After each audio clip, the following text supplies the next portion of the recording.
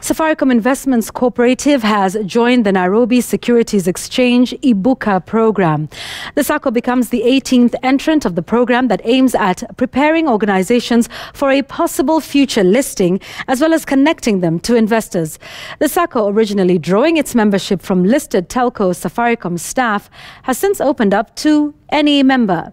CEO Humphrey Njeru said the enrollment into Ibuka would give its membership an opportunity to trade their shares at the NSC in the future. It is a program that's going to open up new frontiers for you, starting, of course, with the visibility you'll get today.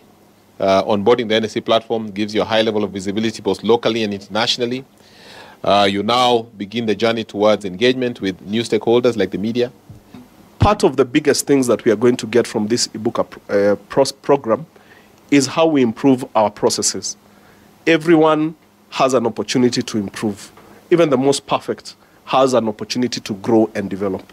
And we are not lost to the fact that we are going to do that for ourselves through this program.